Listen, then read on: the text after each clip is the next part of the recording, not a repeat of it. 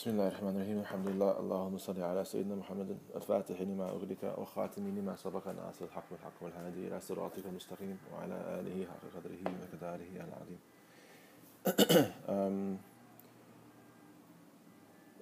Shaykh Ibrahim continues his treatise, his didactic poem on the nature of etiquette, the the spirit, the soul, the life of good manners, goodly manners. It's interesting because I think in this line that we're going to, and in these lines today, we will actually come across, by way of some of the commentators on the Ruh al-Adab, probably one of the main reasons why Shaykh Ibrahim took to writing this poem. It's about the nature of adab. And as a brief snapshot and intro,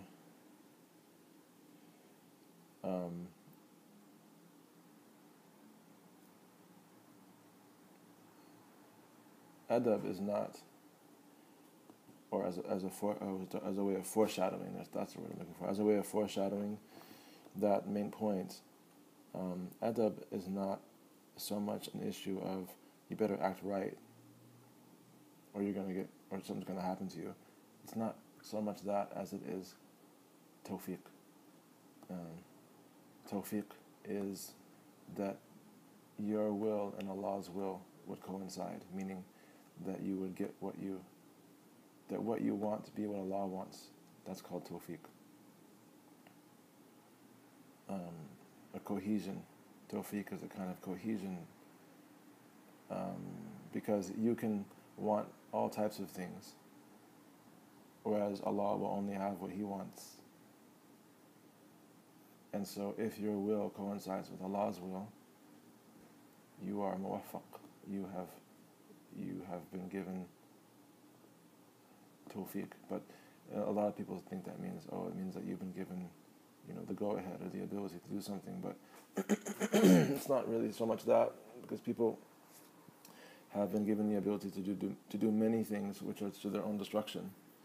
But tawfiq is to one's advantage, because Allah only wants good for His slaves. Whereas if He was to give us what we want unconditionally, then that would be to our detriment, because we have no insight or understanding. So it's actually an act of Allah's mercy that He doesn't give us everything that we want, or even the things that we want the most.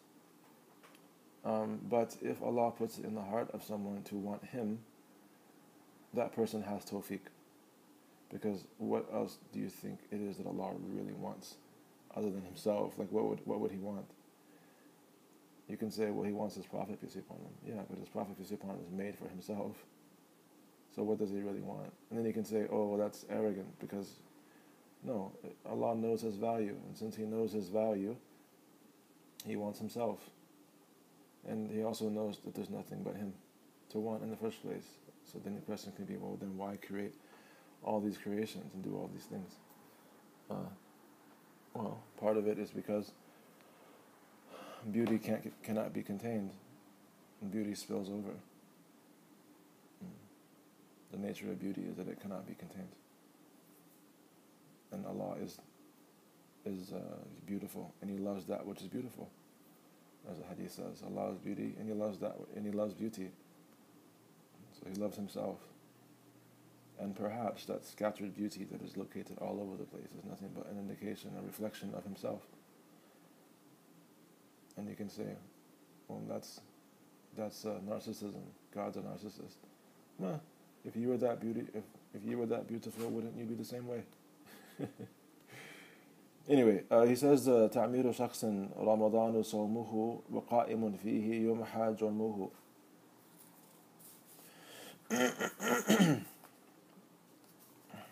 حج عمرة وسر صدقة من حل مال النعمة كالصدقة. So we're just going to do these two lines today. And commentaries that we're looking at, well, some of them will be quoted directly, some of them inspired from. But he said, one of the commentators, he said about this particular line, this is Musa Sulaiman Tijani. He said, the meaning of this is, the meaning of these two lines is, literally, it means the renovation or the reconstruction of a person.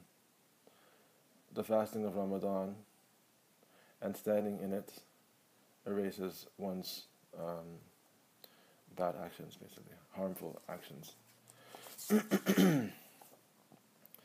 The pilgrimage and the lesser pilgrimage, Umrah, and sadaqah given in secret from halal means, what a blessed charity is that.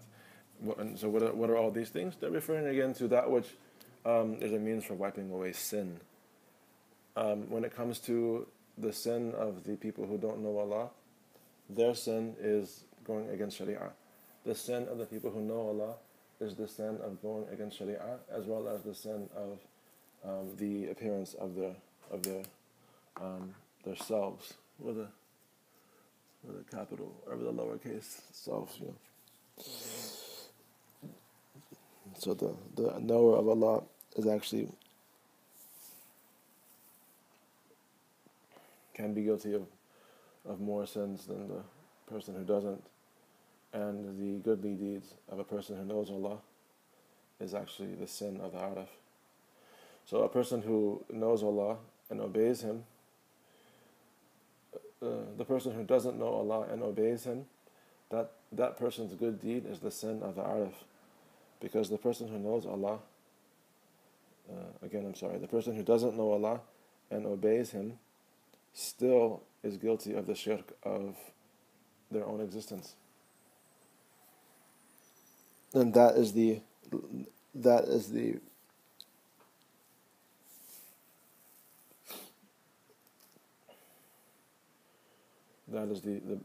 deed. That's the bad deed of the one who knows Him.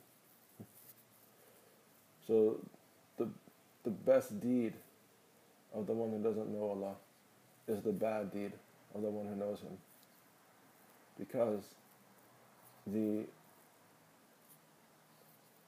good deed of the one who knows Allah is still stained with the shirk of their own existence. Whereas the one who knows Allah, and maybe they're really awful in terms of Sharia, they're still in a better place in that sense, because they're not guilty of shirk. But that doesn't absolve them of outward sin. It doesn't. But it does indicate the fadl of Allah, the grace of Allah. Allah graces some people with doing good deeds. He graces other people with a certain kind of knowledge.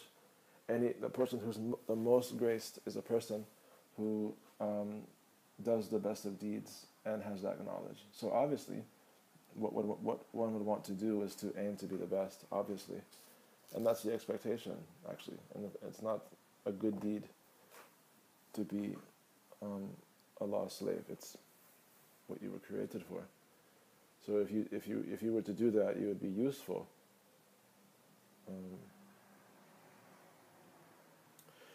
If that were to be your way of interacting with Allah subhanahu wa ta'ala, you would be useful. If you knew Him and you obeyed Him, you're useful now. You're serving your purpose. Because if you do good deeds, your heart is clean. And if you're not a polytheist, even to the extent of your own existence, then your perception is clean. If your heart and your perception are clean, then you are a useful mirror for Allah to see Himself in. Whereas if you have the smudge of bad deeds on you, or you have the smudge of a false perception on you, or both, then what kind of a mirror are you that you're covered in grime? So that when Allah looks at you, He doesn't see Him, He wouldn't technically see Himself. Obviously Allah sees Himself everywhere. in as much as there is no everywhere. There's only Him. And that's an entirely different conversation. But from a theoretical point of view, if Allah were to look at a mirror and find it full of the grime and filth of other than Him, whether it be in terms of obedience or in terms of perception, then how useful is that mirror? And I'm using the word if here. So to continue with this, as we've said many times, Ruh al-Adab is a poem for the knowers of Allah to tighten up their relationship with Him. And these lines are talking about the removal of sin, and they're talking specifically about those sins which ruin one's perception, as well as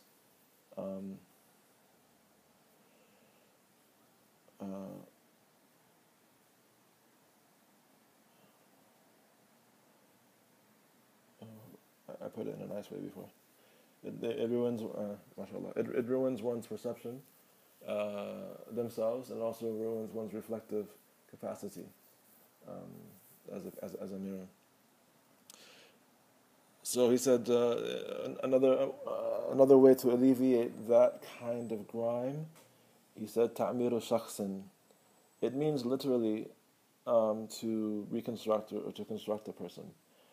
But our commentator Sulaiman Tijani, he said ta'miru shakhsin Ramadanu sawmuhu wa qa'imun fihi yamhad wal we're going to take it bit by bit. أكبر عمل عند الله الذي ينال به رضاه هو إنفاق في سبيل الله. He said that the greatest action by which a person attains the pleasure of Allah subhanahu wa ta'ala is spending in the way of Allah. So here he's taking taking a piece at a time, spending in the way of Allah subhanahu wa ta'ala. And another way of understanding how is helping a person, or how is reconstructing or constructing a person, what's it mean? So for example, building the house of someone so that he can live in that house for the duration of their life. That is the kind of goodness done to someone else that the Shaykh is talking about. Doing that, making it, providing habitation for someone else is the kind of thing that which wipes away one's sins, and that's a very big thing. So imagine, being a source of housing for people, or a source of shelter for them, or a source of food for them, or a source of, providing people their basic means of existence. Even if it's only for a short time, it's there to wipe away the grime of your own existence. And ta'mir shakhsin, or spending. Another way of putting this is, another way of looking at the lines here the lines could also mean that a person themselves. So spending on someone, or a person spending themselves in the way of Allah. So it can be looked at both ways. Another way of looking at this is spending one's life in the obedience of Allah. Whereas if someone doesn't do that, then their life will be a life of grief and regret. There's a hadith that says, the best of you is he who has a long life and spends it in good actions and goodly deeds, and the worst of you is the one who has a long life and they spend it and their actions are bad. They have evil actions. That's the worst of you. Shaykh Nasr Yusuf, he said that barakah, and what is barakah? Barakah is that something little goes very, very far. For example, that's a kind of barakah. He said that barakah in one's life it doesn't mean extensive days in it. It doesn't mean living a long time. But rather, barakah in one's life is Allah putting tawfiq into someone's life. And as a result of that, Allah putting that tawfiq, as we mentioned in the beginning, what is tawfiq? Tawfiq is that your will coincides with Allah's will. And Allah's will is not other than Himself. Allah is the good. So Allah's will is nothing but the good. So if a person wills good for himself and wills good for creation, that is due to his willing good between himself and Allah. So in other words, it's not just that you want Allah and you don't care about creation, because the Prophet peace upon him didn't do that. He did care about creation only as much as he could do good for them or by them. But for example, when planting the date palms, as the hadith mentions, the Prophet peace upon him advised some people about how to plant some date palms, and it didn't come out very well. It's because in the Prophet said peace upon him, you know your worldly affairs, you know them. So you can say, well, how come the Prophet peace upon him didn't know about how to plant date palms necessarily? No, that's because the Prophet peace be upon him is sent for a very specific kind of good. It's a good that transcends this world and the next world. If he wanted to know about date palming and how to plant them properly, he definitely could have gotten that knowledge, but he was concerned about the bigger picture. And the bigger picture is the tawfiq of the slave. And the tawfiq of the slave is that their will and Allah's will coincides. So in a way, when the people were asking him about the date palm planting, and he didn't, peace be upon him, give them correct agricultural advice, that was Allah's will too. That was also Allah's will. Allah didn't will it. But Allah always wills the overall goodly permanence of the slave. So, I'm sorry for this diversion, but so in the barakah is in one's life is tawfiq. Allah is giving a person tawfiq, which means that whatever a person does, he finds Allah's help there. Allah's assistance is there. And obviously Allah is not going to assist something which leads to evil. Which means that if you have tawfiq, it means that Allah will not allow you to engage in evil things. Because that which leads to guidance is itself guided. So if you have tawfiq, even if it looks like you're in a bad situation, if you have tawfiq, all you have to do is be patient and have a good opinion, and you will see in the end how Allah was with you. But you may not see it while you're enduring it. So if you are given the glad tidings of tawfiq from Allah, then believe in that and don't consider the circumstances that arise, because those circumstances can never go against the will of Allah. And again, the will of Allah is that what you want and what He wants coincides. So he said, barakah in one's life is not that you live for many days, but it's rather that Allah gives you tawfiq, and that tawfiq accompanies you, and the winds of hidayah come to you, and these winds of hidayah are such that the person who receives them seems to have no end in good. And the Prophet ﷺ is probably one of the best examples, if not the best example, of tawfiq.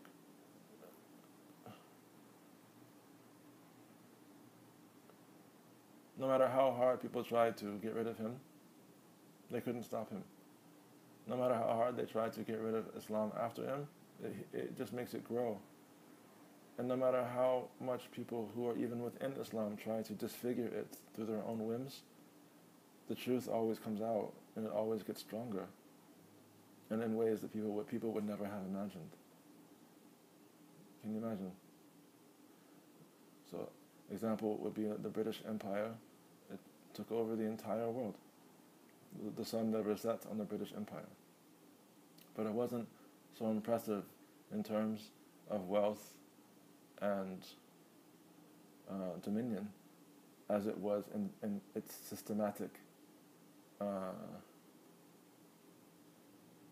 takeover, free world, free market trading, capitalism basically. And its parliamentary government, for example. These are things which the British brought to every corner of the world, along with its own language to this day, that capitalism, a parliamentary-esque government, and the English language are the mark of the modern world. Good or bad, it's not a judgment, it just is what it is. In the British Empire, there's never been an empire greater than the British Empire in all of world history, ever. It was actually too big for its own boots. It dissolved because it actually got too big. The only thing that destroyed the British Empire was itself, because it just got too big.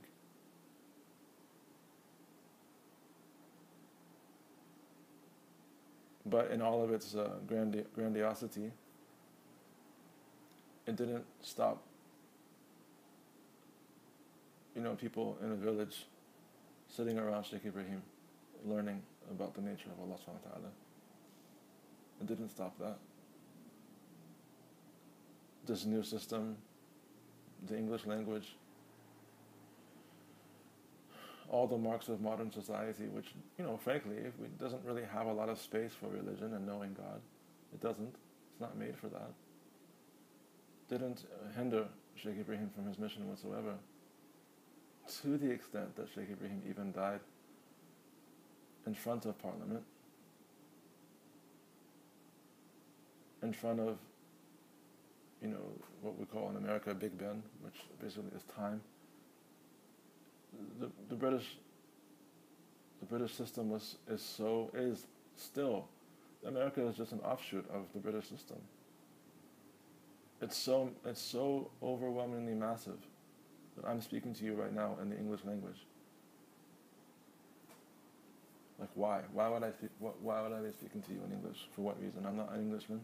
I'm not born in America. I'm not born in England. Our cultures are basically identical. Our economics are basically identical. Our governments are basically identical. But Shaykh Ibrahim, who outwardly is just some black guy, let's face it, it's a racist system. He's a black guy. Like, what are black people going to offer anything? You don't even have you're not even cosmetically appealing, according to this racist system, which is completely false, by the way, but let's just go along with it.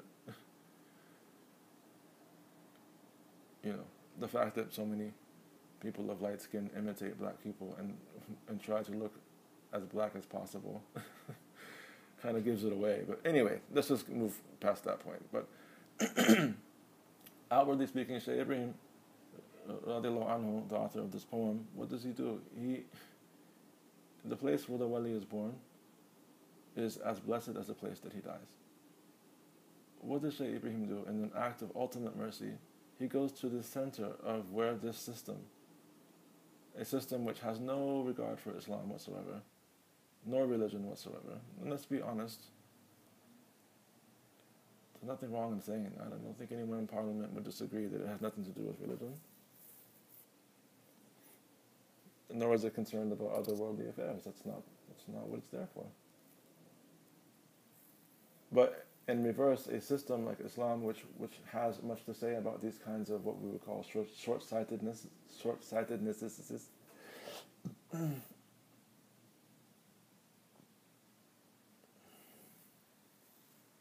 would have much to say in retaliation against the British Empire and that kind of system. But look, Shaykh Ibrahim, he goes to London, he dies in St. Thomas's Hospital, which is literally across, where Parliament is now, is where the first royal palace built in the 11th century was built in England. That's where Parliament is now. It's the place it's where the kingdom of England, which became the British Empire via the Dutch, by the East India Company. It's where it all started. So Shaykh Ibrahim, and what we would deem as an ultimate act of mercy, goes and dies directly parallel from the site of the palace of the Kingdom of England, and where Parliament is today, and where time is kept. Because time is kept like Greenwich. It's kept according to the clocks in the UK. World time, the way that we understand time, how we gauge time, globally is determined by the UK, by the clocks in Westminster, or wherever Greenwich is. I'm not great at geography there just yet. But I'm saying all of this to say that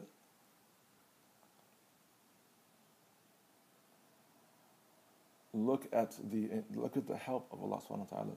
Look at the tawfiq that Allah ta'ala has given Shaykh Ibrahim,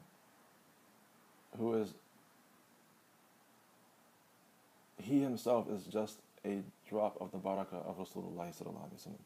And I mean that in the utmost respect, because that drop is a flood. I don't mean that in a diminutive kind of way.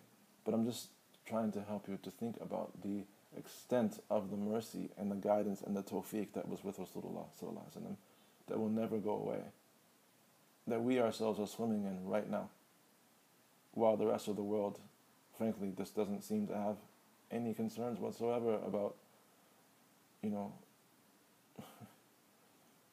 I'm not saying we're the chosen group, I'm not saying that, but I am saying look at the concerns of the Muslims in general. Look at the concerns of our mosques. Look at the concerns of the average Muslim. It has nothing to do with God himself. Whereas the Sahib al-Fayda, the one who brought the flood of tawfiq,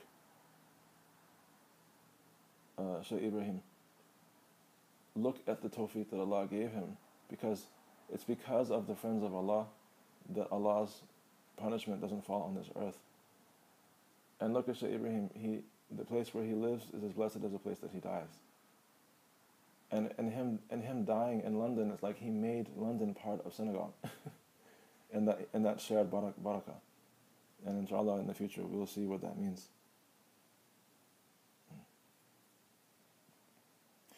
Anyway, so in continuing about the sort of barakah in a person spending their time in the sake of Allah, which is one of the ways in which sins is wiped away.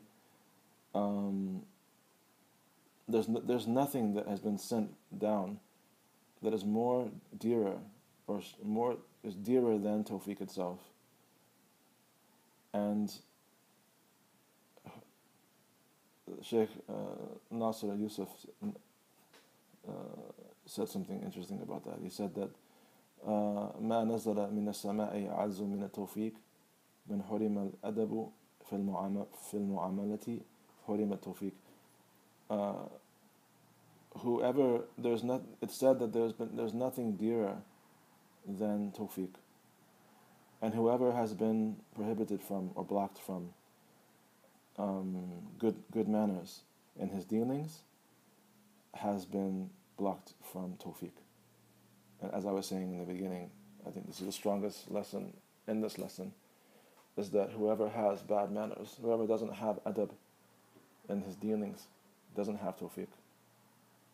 If you're rude to people, if you're rude to your fellow Tijani, if you cut them off, block them off, this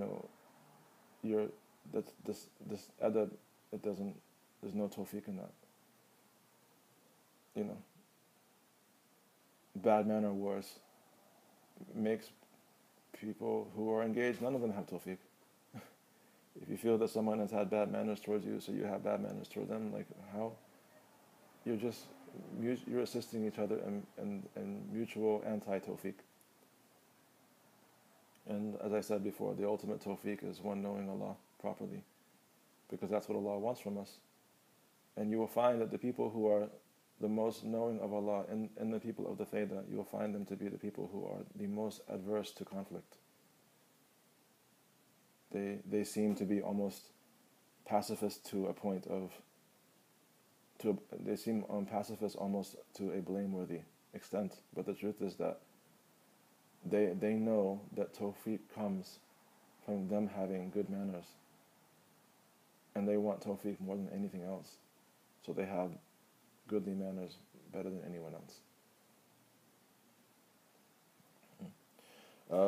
And one of the texts that Shaykh al-Khairy gave to me to sort of focus on, and I'm not name dropping, I'm giving like, I'm trying to indicate some of the imports of what are inside of the books that he told me to look at.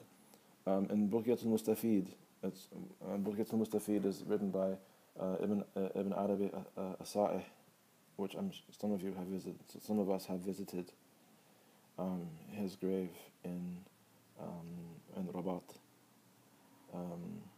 May Allah have mercy on his soul. He was kind of like the alam of the tariqah, the scholar of the tariqah. And in his text, which might be translated as the wish of the seeker of benefit, the wish or the aim of the seeker of benefit. I'm sure that there's a snazzier title than that, but that's what it means literally. He was quoting Shaykh Muhyiddin ibn al-Arabi, the famous Andalusian Sufi. He said that that adab, goodly manners, is the assembler of all good. In other words, it is that which brings all good together, is adab. And he said that it's divided into 4 different types in the terminology of the people of Allah. He said that the first type is the adab of sacred law, and it is divine. It is divine etiquette, and Allah Ta'ala has relegated its education, its edification or its education is relegated. It's given over. It's handed over to 2 sources: to wahy, which is revelation itself, what you and I call revelation, and ilham. Ilham is the inspiration that comes to the saints of Allah Subhanahu wa Ta'ala. And with it, and also ilham is recognized in the Quran. You see, for example, Musa, the mother of Musa, alayhi salam, his mother was told to put Musa into the river Nile. Was she a Nabi? No. This is called ilham. She was inspired by God. So is inspiration something that only comes to the Anbiya? No. But you don't call that inspiration that comes to non-Anbiya as revelation. It's not. But it's still from him. So can Allah talk to people? Yes. Does he talk to people? Yes. Does he continue to talk to people? Why would he not? Especially when people are most in need of it. Who's to say? Well, you can tell the tree by its fruits. So he said that he taught he taught his messenger, peace be upon him, etiquette. He taught him good manners, peace be upon him, and it's those same and through him and by him, the Prophet, peace be upon him, is teaching us good manners, and this is understood to be through the Sharia. He's teaching us good manners through Sharia.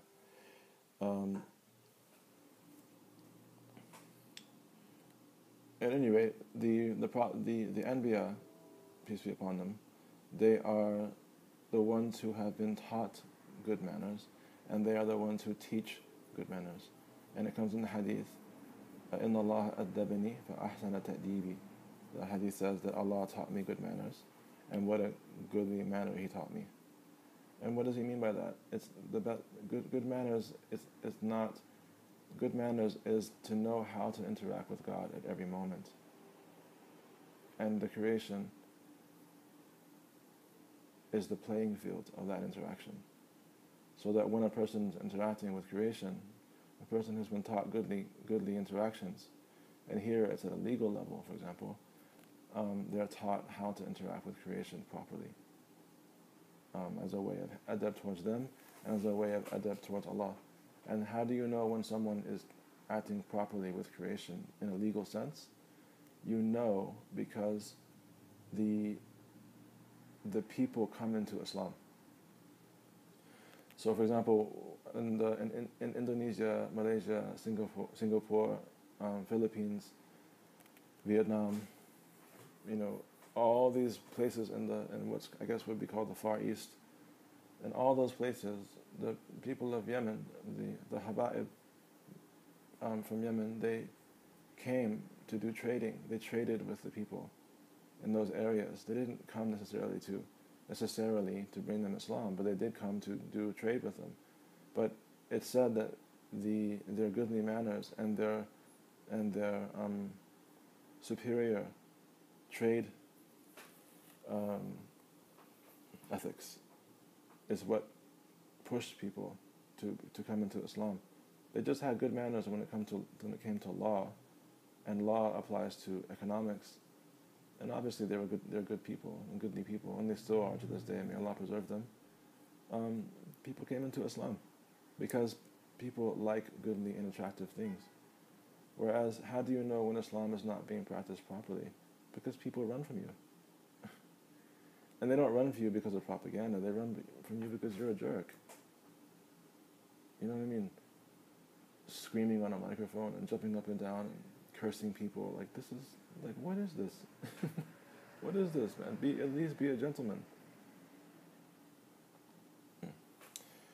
Anyway, the second one is qasam al-thani. The second type is the adab of khidmah, the adab of service. The second type of adab is the adab of service, and it is what the kings refer to when it comes to their servants.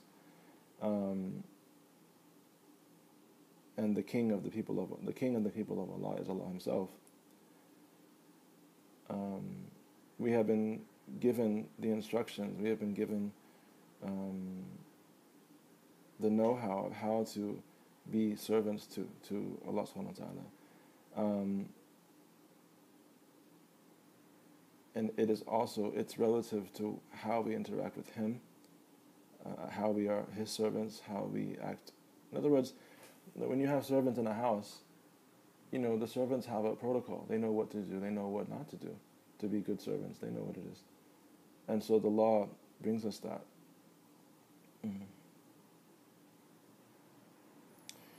And that, as I said before, that servanthood is taught to us in terms of Sharia, because Sharia gathers between the rights of the slave and the rights of the master, or I should put it, the rights of the master and the rights of the slave. So how to be a servant is part of adab. The first one was the adab of Sharia, which is the sort of the do's and don'ts.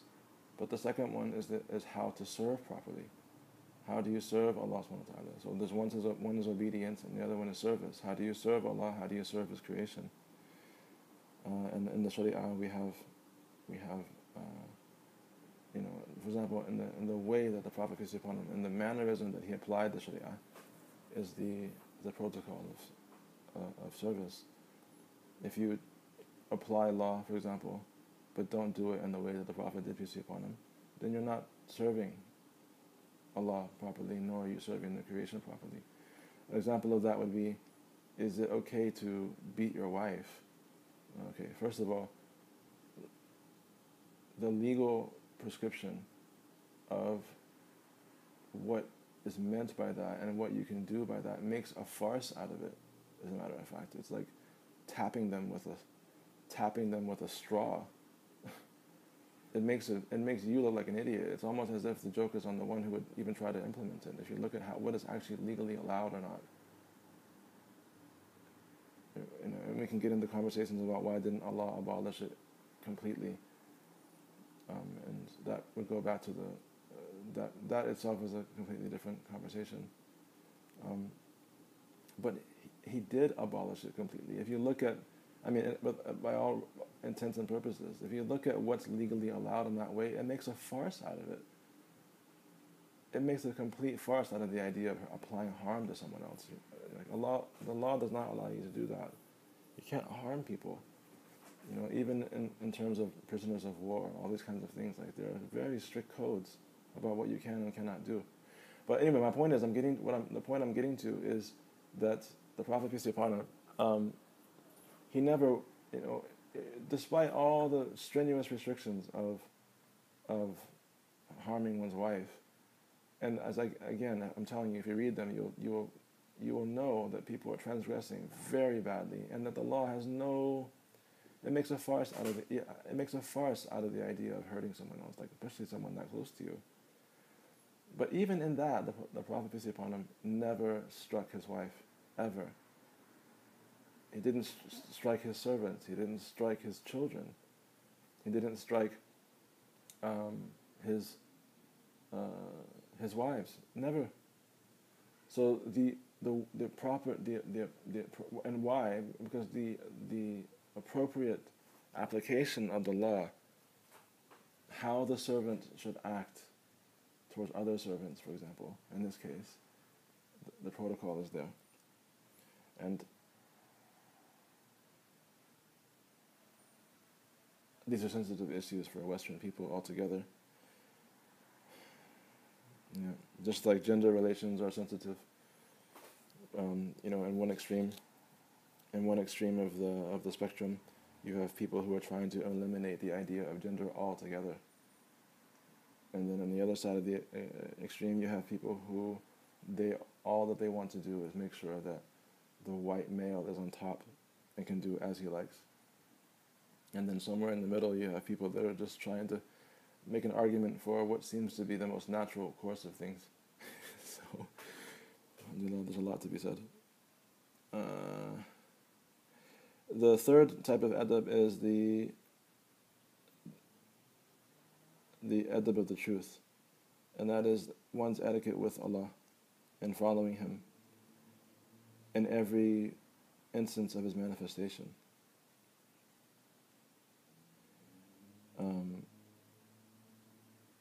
So that in every action and in every activity, in every instance, the one who is observing this etiquette, instead of looking at that instance or looking at that particular manifestation, they will look at the truth itself. So every event in the earth, this person has such goodly interactions and such good etiquette that they use that event to turn towards Allah subhanahu wa ta'ala. That's the first step. But not only are they turning towards Him, but they accept Him. They accept Him in that instance, and they don't reject Him in that instance. And they're not arrogant in that instance. Such that even if a person comes to you and you recognize the truth in him, even though they're younger than you, you accept it. Even though they're in a station and a maqam that you feel is below you, you accept it. Because you don't refrain from accepting the truth, even from someone that appears to be younger than you or of lower rank than you. And this is being just. This is justice. Justice is that you accept the truth no matter where it comes from. That doesn't mean just conceptually. It means in reality, that you realize the truth. And you realize the truth, the presence of Allah subhanahu wa ta'ala is there. The little child is not there, but Allah is. And the old man is not there, but Allah is. And the person who is speaking to you well is not there, Allah is. And the person who's cursing you is not there, but Allah is. And this is the etiquette, the third type of etiquette, the etiquette of the truth. The etiquette of the truth is that you never reject Him in any form. And I guess that would manifest in severe passivity. But it isn't passivity, because a person will act according to the law when he's supposed to. But internally, externally, you act as if you are the one in control. Internally, you know that you are not. And the internal status of someone who has adab in this manner is that they don't reject Allah at any point. They see Him first, and then they consider the effects of His presence after. So they see Allah before they see the little boy. And then they see the effect of Allah in that little boy, and that the little boy might do something that is not that great. But that doesn't turn the person who witnesses them away from Allah. And it also doesn't turn them away from mercy towards that child. So, for example, when the man came into the masjid, and in the time of the Prophet, peace be upon him, he started to urinate, the Sahaba at that time, those of them who were there and got angry, all they could see was a man peeing. Whereas, Allahu A'lam, but it seems to be that the Prophet, peace be upon him, he saw Allah in that instance. And instead of telling those people who he knew that they wanted to clobber him, but the Prophet, peace be upon him, said, let him finish. He said, let him finish. And then when the man finished, he went over to him and he explained to him, okay, alhamdulillah, like this is a masjid and this is what it's used for. He explained to him in a nice fashion, and then he had the Sahaba bring over some water and clean up the area. From that, we learned so many things. We learned about the presence of the Prophet, peace be upon him, with his Lord. How else could he have been so kind? We also learned the way to deal with people who don't know things about Islam. It's not to, is there anything more devastating or degrading than urinating in the mosque of Allah? If people had drawn pictures of the Prophet, peace be upon him, in that day and time, cartoons against him, how do you think he would have responded? Would he have responded in the way that some of us have responded? Or would he tell them, let him finish? We never really know. But I am more of the inclination that the Prophet, peace be upon him, would have demonstrated a tremendous level of presence with God in that instance. And it would manifest in a merciful manner towards the people who might have done wrong. And I would have imagined that it would have been so beautiful that the people who did that would have exposed themselves to themselves. And like the man who was told about urinating in the mosque, that man, as far as I know, he became Muslim. Imagine these people who have exposed the angst in their hearts and exposed how much they actually need God to everyone. If they were to have been dealt with in this goodly manner, how their hearts would have melted. Because when Allah, when the truth comes, falsehood vanishes. So the person, the knower of Allah, if he's able to see Allah in an instance, any falsehood which is other than Allah that might be there in that instance vanishes. And I don't know about you, but that's a lot more appealing to me, to see Allah in every instance, and then to deal with the effects of Allah's presence in a goodly fashion, than to be blind from Him in every instance and to be angry all the time.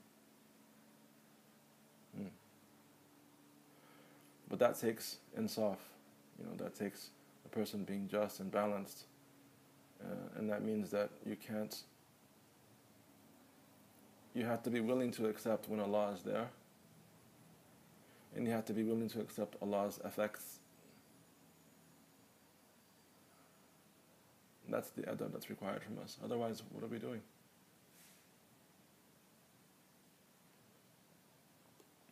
The only one who's being hurt by that is ourselves. When we refuse to have good adab with God, the only one who we hurt is ourselves.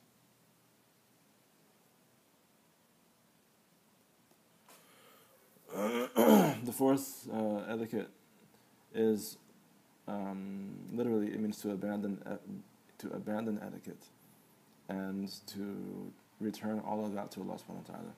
And what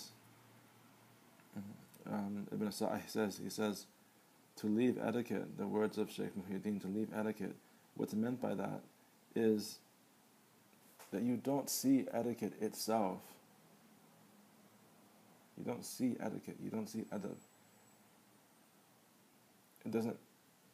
It's that you don't witness the etiquette. It doesn't mean that you don't witness its existence, which is a very, very subtle point. It means that you don't see this thing called etiquette, but you see what its actual existence is.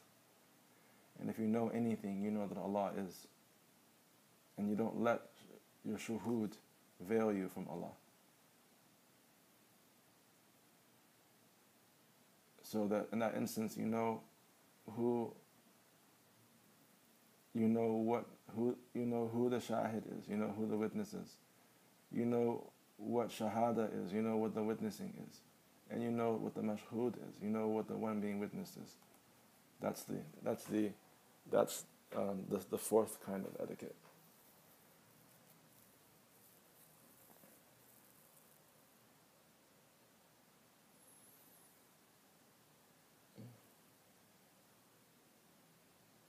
And at the end of that, Ibn Arabi, at the end of that, Ibn Sa'ih, he says that, as for us, we say that adab is knowing the self.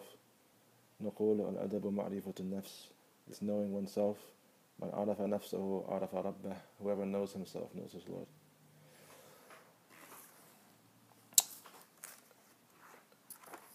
In this line, in this sort of, we've been dealing with this sort of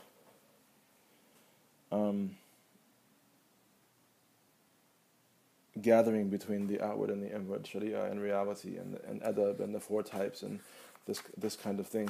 I wanted to mention something that Ibn Arabi also says in the Fusus al-Hikam, and we're going to stop here after having read this. I realize we haven't gotten very far today. We've actually only covered, oh my goodness, I think we only covered half of one of the lines, Ta'miru Shaksin. But this is really important stuff, so we'll continue with this next time. But Ibn Arabi, he says, in the ringstone of the wisdom of exaltedness in the word of Moses, he starts talking about when Musa alayhi salam and Khidr alayhi salam, when they parted ways from each other. And so the Kahf, he says, as for the wisdom of his separation, God says of the messenger, Musa alayhi salam, hold to what the messenger brings to you, and consider forbidden that which God said to the Prophet, peace upon him, as for the wisdom of his separation, of Musa's separation from Khidr, God says of the messenger, sallallahu alayhi wasallam, hold to what the messenger brings to you, and consider forbidden what he has forbidden from you. Those who know God, he continues, who know the measure of messengerhood and the messenger, go no further than these words.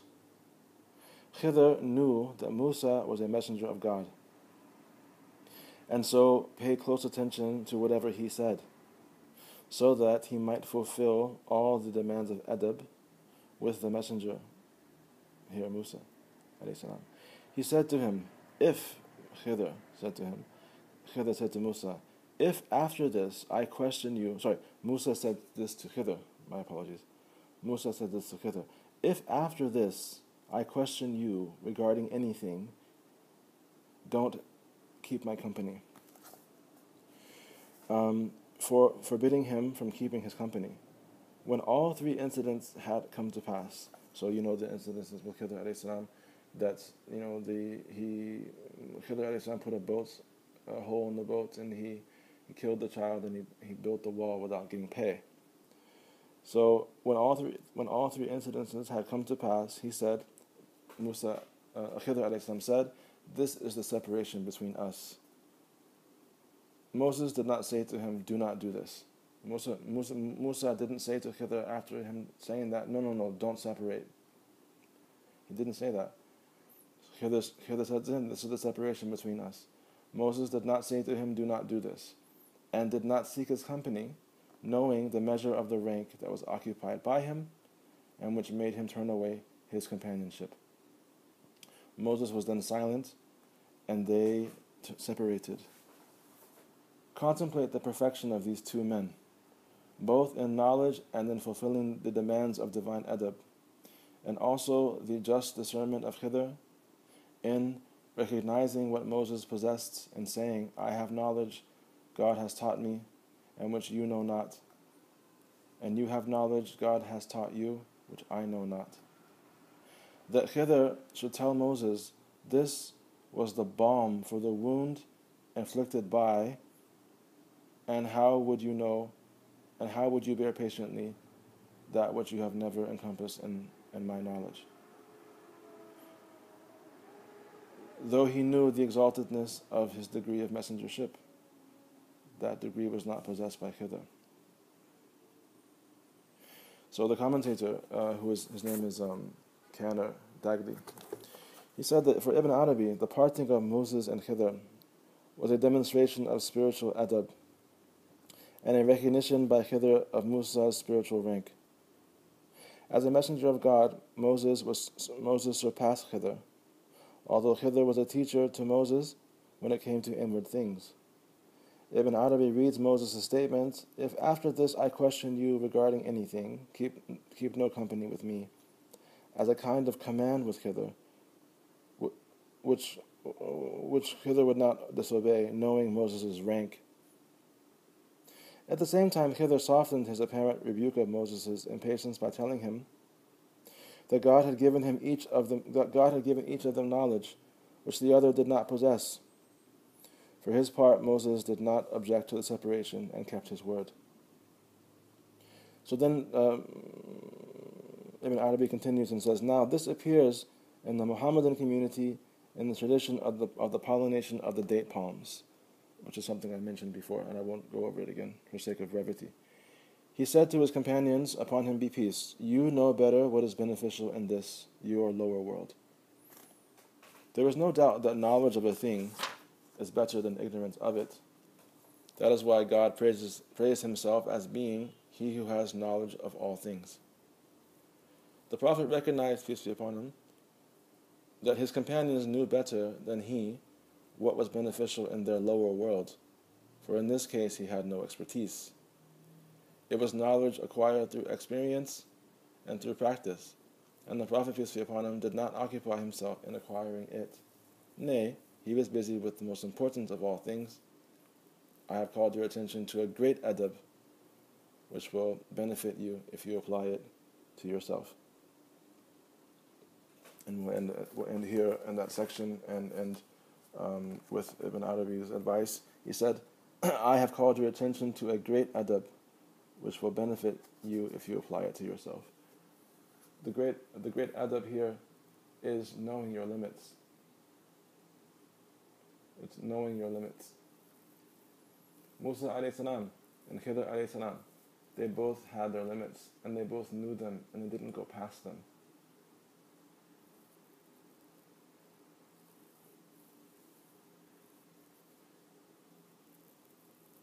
Can you imagine the knowledge of Khidr alayhi salam and the knowledge of Musa alayhi salam gathered into one person? This complete person.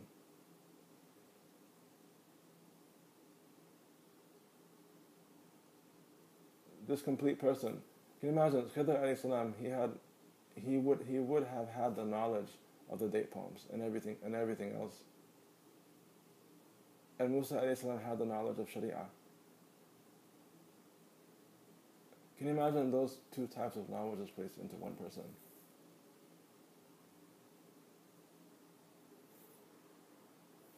And how did Khidr alayhi salam, how would he have knowledge of the date palms? He would have had knowledge of it, not even so much in the expertise or in the science of them. He would have known the benefit of planting at that moment and not planting at that moment. And he would also have known the benefit of planting at that moment in a way which would give bad fruits. And how do we know the Prophet, peace upon him, didn't know that? Maybe he just didn't say anything. So if you have the Sharia and you have the Haqiqah wrapped up into one individual, imagine the adab that person has. Imagine a person who has the Sharia and has the Haqiqah, and he is those things wrapped up into one person. Imagine what kind of adab that person has, even with his own self. He doesn't transgress even in his own self. It's perfection, and that's why this person is called Insan Kamil. The Insan Kamil has the most perfect adab with Allah, knowing at each moment exactly what Allah's will is. At each moment, he has tawfiq in each moment. There's never a moment when his will and Allah's will are not are separated.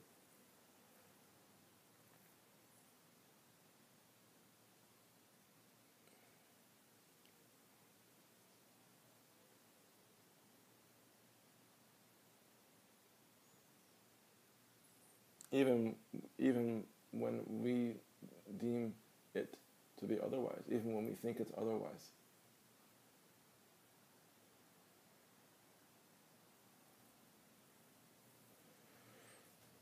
So if there is an individual in each time, in each age, who has this kind of position with God, he knows the Sharia and he knows the Haqiqah perfectly,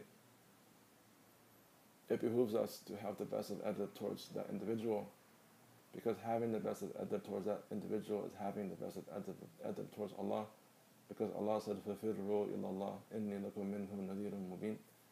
So flee to Allah, I am to you from Him an open warner. The way you get to Allah is through the open warner. And the open warner is the one who shows you openly the proper adab with God. Alhamdulillah. May Allah give us tawfiq. And I mean that in the sense of this lesson, or this conversation, or whatever it is. Jazakallah khair. وصلى الله وسلم على سيدنا محمد وعلى آله وصحبه وسلم. سبحان ربك رب العزة عما يصفون وسلام على المرسلين والحمد لله.